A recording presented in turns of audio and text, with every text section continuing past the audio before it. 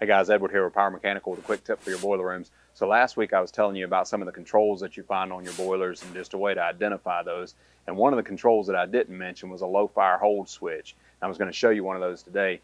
You might find these on some of your boilers, and basically what they do is they hold the burner into a low fire position until you get a certain pressure on your boiler, and that way you can ensure you got maximum circulation and also that you don't shock any, like your refractory or anything inside the boiler, like the tubes, or basically it brings it up to temperature or pressure before it goes into high fire.